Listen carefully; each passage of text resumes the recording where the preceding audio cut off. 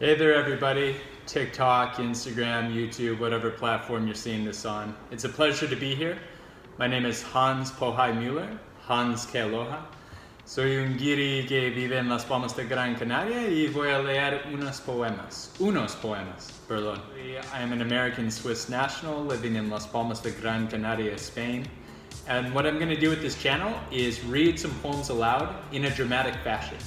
I think poetry it's not underrated, but it's often underappreciated. So hopefully by reading some of these poems aloud, it has a different effect. I think it's more interesting, it can be more engaging instead of just reading it on a phone screen or in a book. So that's what I'm gonna do on this channel. So the first poem today is called Cinco de Mayo por Luis J. Rodríguez. And I'm gonna be reading on my laptop just above this phone. So that's why I'm gonna be looking a little bit up. Here we go. Cinco de Mayo celebrates a burning people, those whose land is starved of blood.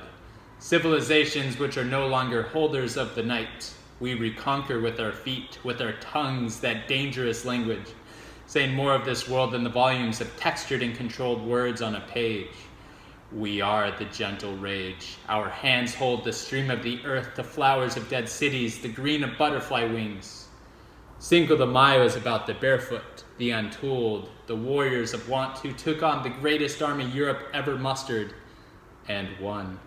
I once saw a Mexican man stretched across an upturned sidewalk near Chicago's 18th and Bishop, one 5th of May day.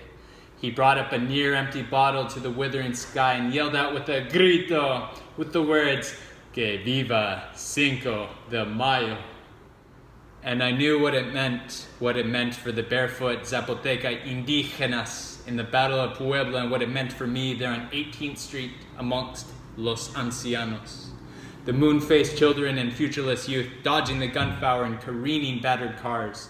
And it brought me to that war that never ends. The war, Cinco de Mayo, was a battle of that I keep fighting, that we keep bleeding for, that war against a servitude that a compa on 18th Street knew all about as he crawled inside the bottle of the meanest Mexican spirits. Again, that was the poem Cinco de Mayo por Luis J. Rodríguez. I hope that you all enjoyed this and keep an eye out for some more poems in the future. Thank you.